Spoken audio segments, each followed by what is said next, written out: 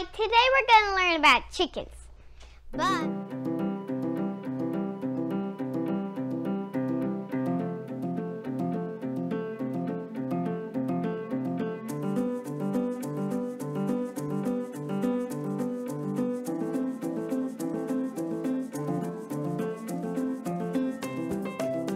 Hello and welcome back to LG's Hen House. Today I'm making a video about the Wyandotte chicken. I currently have two of them in my flock. One is Sapphire, the other one's Ruby, and I named them that because they are blue-laced red Wyandottes, so Sapphire and Ruby. But I am by no means an expert. I'm just making this video off of my experience with the ones that I have, along with a lot of research that I put into it. So please sit back and enjoy this video. The Wyandotte is a dual-purpose chicken breed.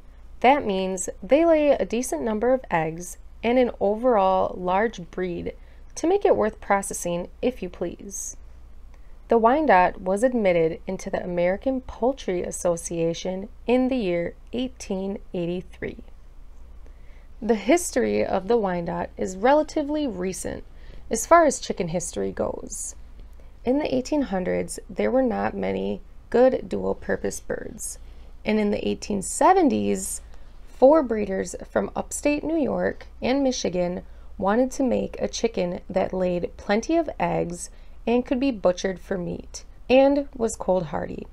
The roots of the chicken is a little unclear since the breeders did not keep any records, but both dark Brahma and spangled Hamburg may have been a part of the mix. The first Wyandotte was a silver-laced.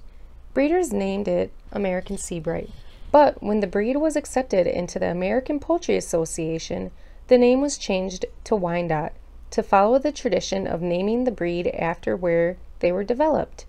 Interestingly enough, the breed was named after a Native American tribe in upstate New York and Canada, although the tribe has stated it has nothing to do with the chicken.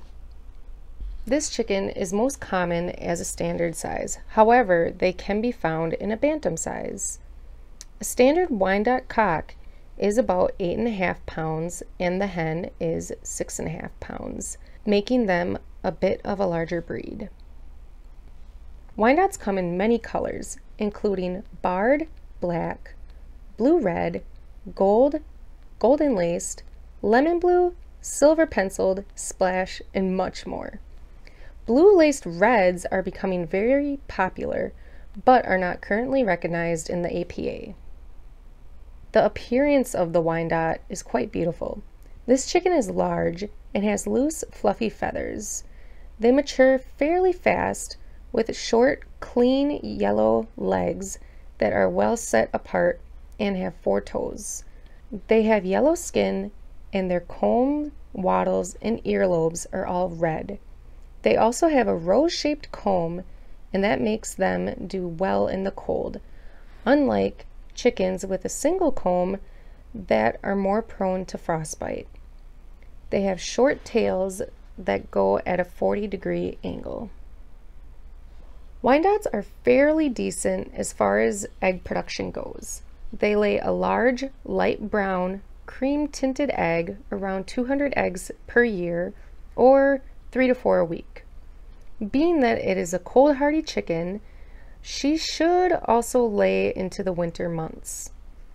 Although it is not common, a hen will go broody, and if they do, they are known to be really good moms, even to chicks that are not hers. So if you wanted to put other eggs under her, she should have no problem with it. The normal lifespan of a Wyandotte is around 5 years, and they could live up to 12 depending on the care that they receive. Wyandottes are overall a very quiet, reserved, and docile chicken. She will sing her egg song, and that is about it. Because of them being so docile, they tend to get picked on by other breeds, but she will quickly put them in their place.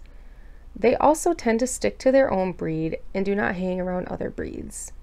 In my flock, I have around 7 or so breeds, and within the flock, I have 2 Wyandottes, who I notice will keep to themselves most of the time, but will be interacting with the other girls throughout the day.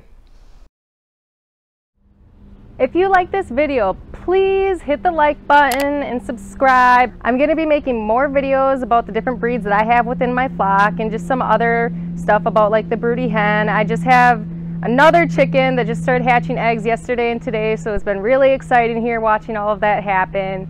But please stay tuned and thank you for watching.